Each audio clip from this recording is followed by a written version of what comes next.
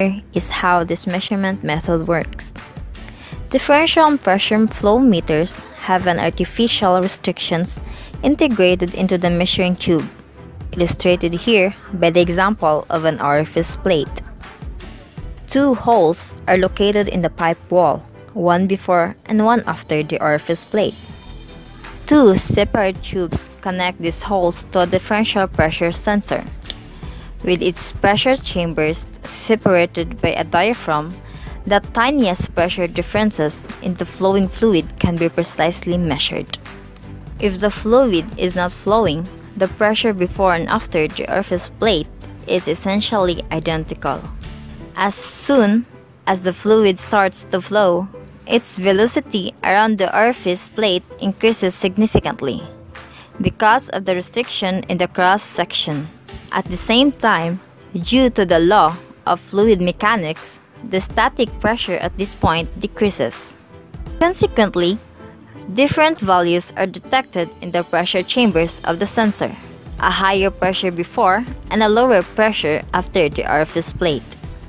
This pressure difference is directly proportional to the flow velocity and thus to the mass and volume flow in the pipe. The higher the flow velocity and the resulting drop in the pressure around the orifice plate, the greater the differential pressure measured. In numerous industrial applications, the orifice plate covers many needs of flow measurement technology. However, other designs are available for certain measuring tests to minimize undesired effects, such as excessive pressure loss or abrasion of components due to solids carried in the fluid. This demonstration shows that an abrupt restriction generates severe turbulence in a fluid. Here is an example of a small orifice. A small orifice, 0.0003 square meter in area, is in the vertical side of a rectangular tank. The horizontal sectional area of the tank is 0.40 square meter.